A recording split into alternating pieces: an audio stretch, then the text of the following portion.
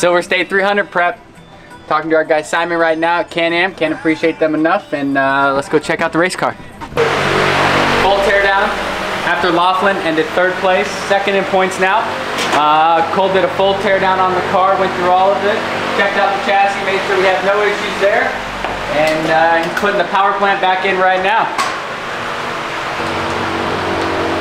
Added a few more bars on our rear upper shock mount. Go down. Oh. Oh wow. That is nice. You like that, Dom? I don't think they make it much better than that, baby. That is in there. Like a glove, baby. Like swimwear. I'm not ready. So, at our last race, it was either way too much Loctite or something, but we bent one of these bad boys for the radius rod plates back here. So we ordered up the CT Raceworks kit, and if you pan around to the back here, you can see they bolt in with a 2/4 20s on each side, and then this bung they have is actually like a locking nut. So now, if we were to ever have an axle failure, we could just zip out this 1, 2, 3 bolts on one side and kick out the whole trailing arm and radius rods, and then pop a whole new axle in there versus having to pull the whole radius rod plate assembly off whenever you have the studs poking out this way. And then these bolts are also, they're the same grade, but they're shaped properly, which is really important. So the shapes riding on the shaft are the inside of the hind. So that was one of the upgrades we did. And then you can see over here too, S3 Power Sports makes a motor mount tranny welding gusset kit, and there's actually replaces the whole stock bracket, so we would have had to cut it off, and we ended up just whacking the tab and then welding this whole gusset in here to just beef up this area. And then if you look up in there, we did the same thing with these tranny gussets in here. We just MIG blasted them, a lot of paint we couldn't really get out. So that's what we did last weekend, and then we added these up here too. So we haven't found any cracks or nothing, like a lot of guys are. We have a plate down here that we welded all the way around the bottom. So we made this a few cars ago. There's a plate that welded all the way to the bottom, and then it grabs our whole motor mount tube. So if we're ever like bottoming out really hard, should beef up that whole area. But everything on the car looked pretty good.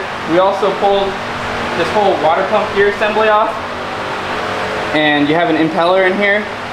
So we inspected that to see if it got hot or anything like that, and to make sure that this housing is all okay. We were flashing overheat the whole race, and we think it's a wiring issue, but we just wanted to make sure there was no plastic in the motor. Whenever they get hot, those plastic gears can crack, and you'll find it in the oil filter. But other than that, we painted this bad boy. Kind of sucks. I like the raw look. And then we got a new number plate, and it's recessed in here a little bit. And we're gonna end up adding maybe a tube on each side. I know it's painted, and you're like, why would you paint it if you're gonna weld it? But we wanted to get all the spots where when the bed's on, we won't be able to paint it without painting the whole bed. So we'll probably just take a little bit of paint off it here somewhere, and maybe land a tube in here or in here so it doesn't interfere with the strap. Because the way we did this, with the time we had and the parts we had, this just bolts to the bed. So this is more of a bed support to keep the bed from floating around. And you can see it's got a little bit of flex, and we just don't want this tube to have any issues. We know it's really solid down here. It's all sleeved in, and that's about all we're gonna add for the fab stuff. And then if you wanna keep going, we ended up ripping out all of our wiring. We had some communication issues. The antenna wire had a little kink in it, and that was a big no-no, so we couldn't really hear the pits or anything. We got all the stuff we ripped out over here. The car wasn't wired by us when we bought it, so they had a big fuse panel, and the way we like to do things is with relays and circuit breakers. So we're gonna end up putting all the switches right here on top and ditch all the ones in the center. So that way, if Connor's ever driving the car out by himself or at the dunes and stuff, he can still reach all the switches, but then the co-driver has better access instead of trying to get back in here and not being able to see what they're doing. And then we're also gonna move our GPS a lot closer, maybe make it come in and out on like a shock or an actuator. We're not positive yet. And then seats. Figure out our seats, get a racing seat in there. And then just a full prep on the car. Our diff and our carrier bearing, I guess you can't really see, you can see it in here a little bit, but the car's got like 2,000 miles and the diff and the carrier bearing and whole drive shaft assembly is still just like $1 million. So that's one of the pros of a Can-Am, I guess. Polaris is, good luck. I guess that's my rant, I don't know. So that's all we're gonna be doing to the car for now, and we'll see you at Silver State.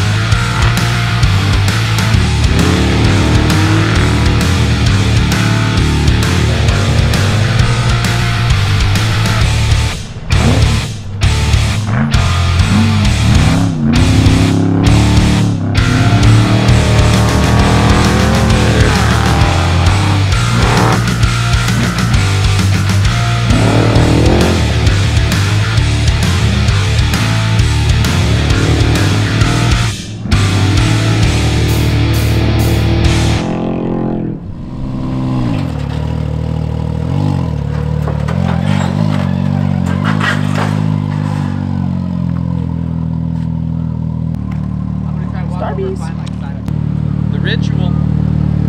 Where's it going? Where's it going? I don't know yet. I gotta pick a good spot. Thinking maybe like right there. That seems good. Yeah? Yeah. Fucking running. It's good. Let's go. Silver State, baby. Ready, party? Yo. Drive.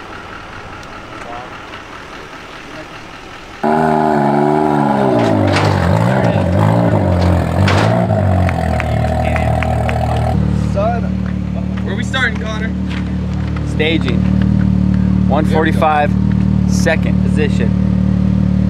Pretty good position. We got the car ready to go. Final touches from Trey right now, and get through tech and contingency and be ready to drop the hammer tomorrow. We got a fast one in front of us and we got a fast one behind us, so hammer down.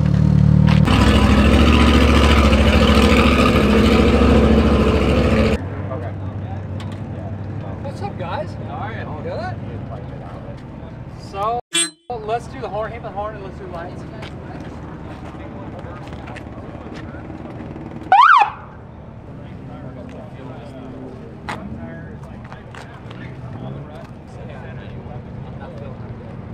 Steering right.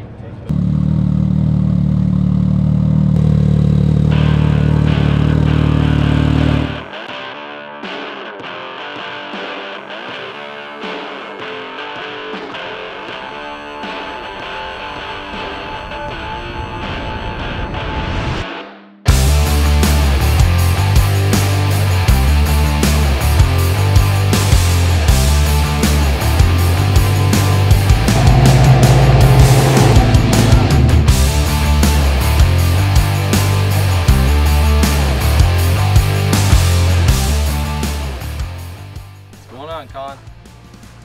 Dom, what up, dude? Silver State 300. Getting ready, go down to staging. Round 3. We're second in points. Updated the car with a few new goodies. And good race, fast track.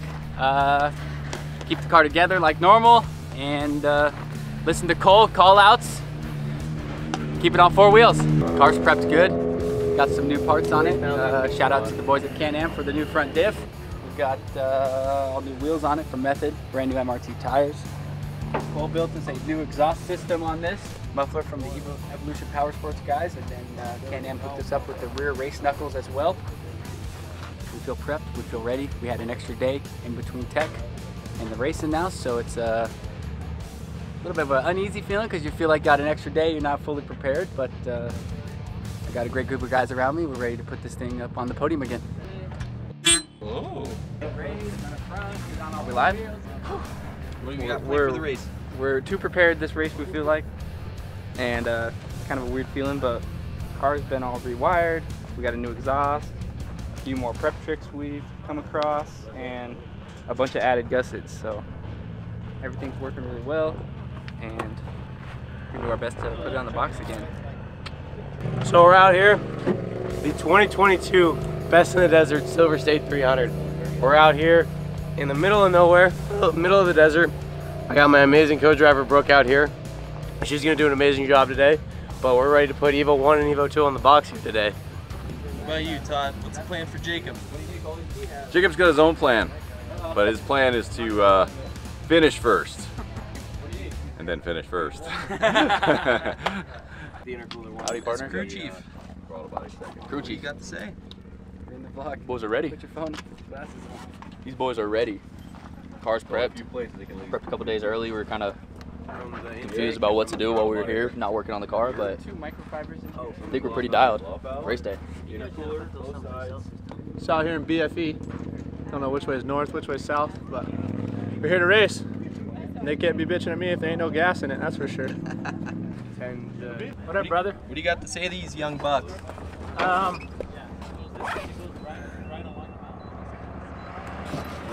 Super proud. Really super proud of these kids and what they've done, and for never doing this for the first time. The car they put together, how they run, they take care of it, man. They're really double check, triple check the car all the time. Their heart's in it. Just can't say enough. They're badasses. Wish them the best. Let's go, boys.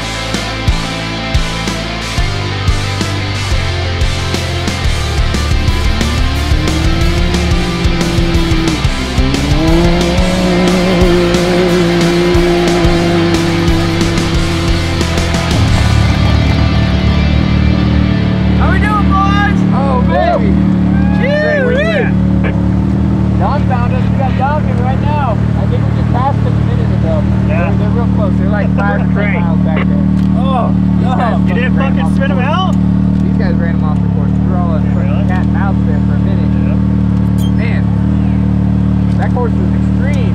That radiator issue in the beginning fucked us. I think we still ended up like 5th. No fucking way, bro. Oh, yeah!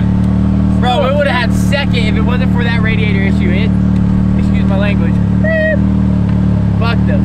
I fucked myself right here. What the fuck am I doing? Damn it. That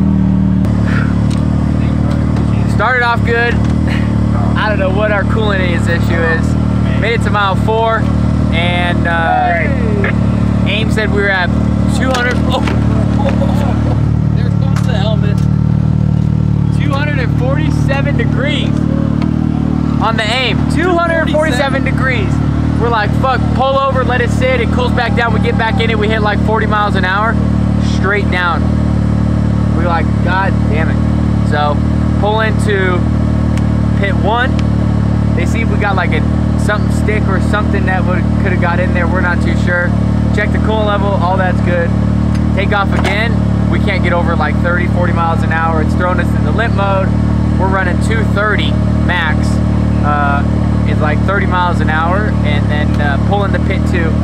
We rip off the front hood.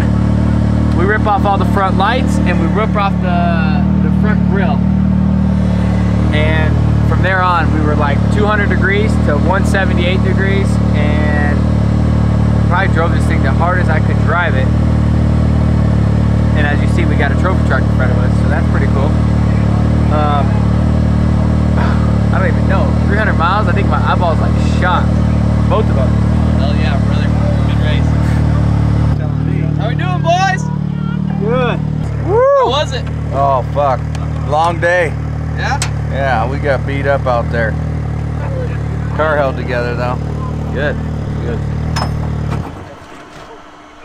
So like the first like 5-10 miles of the course are like wide open, like 80-mile-an-hour sections, like super silty, like super sandy, and just heating everything up. It was probably like 85-90 degrees out, and we tested the fuck out of the car, but we ended up overheating. We got the AIM, and we were watching the temp the whole time, and we're getting up to 240 and going through all the silt beds. We went into limp mode, so we limped to the first pit and looked it over, and we came up with the idea of cutting all the lights off. I don't know if you want to try to show them, but we ended up cutting all of our bumper lights off, all the grill, pulled the hood off, and everything. And then the car, after that, never got over 215, I would say. So Connor drove the living piss out of it, like 85 in many sections, just as hard as we could, you know, like really dialing in our calls, L1s, R2s, like just super focused.